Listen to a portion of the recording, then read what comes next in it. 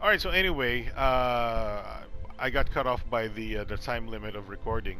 But you know, Revelator has gotten some things right when it comes to letting you stay in your lobby while waiting for people, and then there will be inside the lobby it tells you how many people are online, and if people join while you play your training mode or your mom mode or whatever, it actually helps to be able to play the game while still waiting for other players in the room. Anyway, um, that's how I've been playing Revelator. Rev 2 is coming, Baiken is coming, Shadow is coming. That's interesting.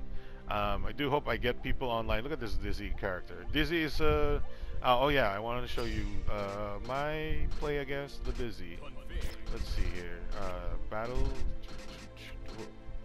Where do you get that? Okay, replay.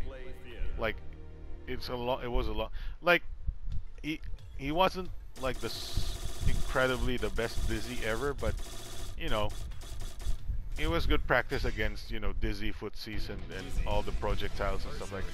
I don't even know which game I picked. It might be a game where I lost. Um, let's see. Let's see. Let's look at the first round. How do you toggle the HUDs? Yeah. No. What's okay? Square toggles the HUD. Input history is R1. Uh, How do we toggle this display though? Triangle. Okay.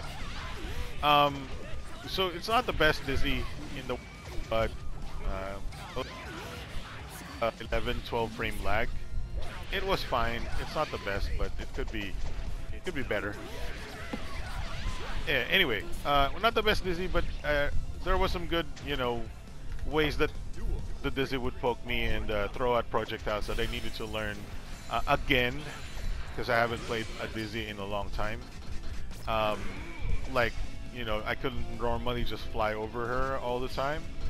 You have to actually like wait for her to throw out the animals before you react, or actually need to block them in the air if you have to, if she sends out the air ones. But it was interesting. However, it wasn't, not really anything too bad. It's just I shouldn't be getting caught by some of these things if I knew what I was doing. So I had to relearn that. Anyway, that's a quick update from Faust School Bus. Um, Thank you for watching. I'll see you next time. Bye.